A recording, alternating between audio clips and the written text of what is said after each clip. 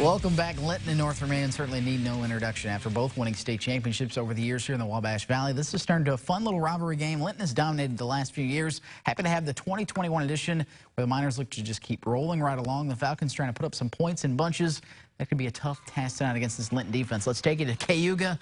Quarterback for the Falcons, Jerome White, trying to get some offense started on this slant route. That picks up 10, but the Tide would turn after that immediately. White gets absolutely crushed in the backfield here. The Miners force a fumble, and they take over inside the 10-yard line of North V. Junior wide receiver Hunter Johns punches it in for the first Miners possession. Linton up 8-0. Linton forces a punt on the next series. The next time it's Hunter Jennings going long. How about this? Logan Webb, 65-yard touchdown, play of the night nominee alert. Miners are rolling in the first quarter and staying with long Miner touchdowns. Senior Drew Smith gets his number called. He takes advantage of it. A 50-yard run to the house. Linton just keeps rolling. 56-6, the final over North V. South Vermillion